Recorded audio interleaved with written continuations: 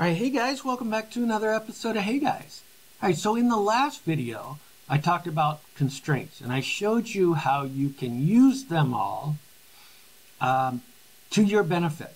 But there's another part of constraints that sometimes can be really frustrating, and I'm going to try to show you some of that.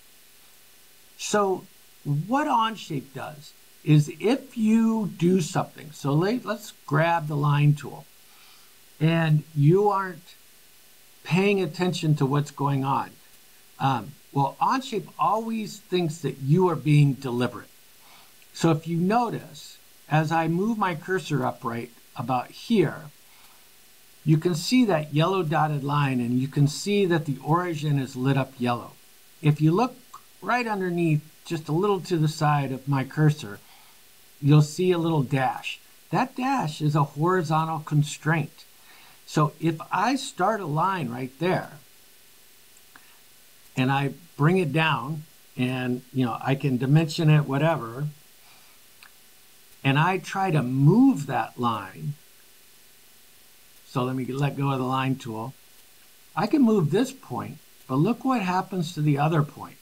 That point is always going to be horizontal to the origin because that's where I started it. And Onshape was like, hey, you must want that there because you did that.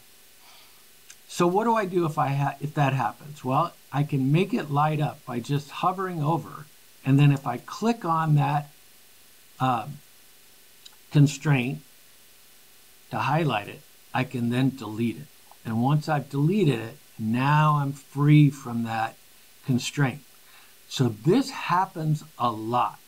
It happens a lot with lining things up. So if I grab my line tool and I'm not careful where I go with this, I could line it up with something and unintentionally.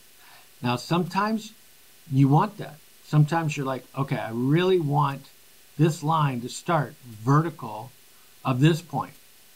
Well, you can make that happen by simply hovering your mouse over that point you want it to be horizontal and then moving straight up and getting that dotted line. That's the easiest way to make that happen. All right. Additionally, I could accidentally apply an equals constraint if I'm not paying attention to what I'm doing. Maybe right there, now I'm equal. Maybe that's not what I wanted. So you got to pay attention to that, guys. Sometimes I like to try to take advantage of those automatic constraints when they show up. As I said before, sometimes I want 2 points to align vertically.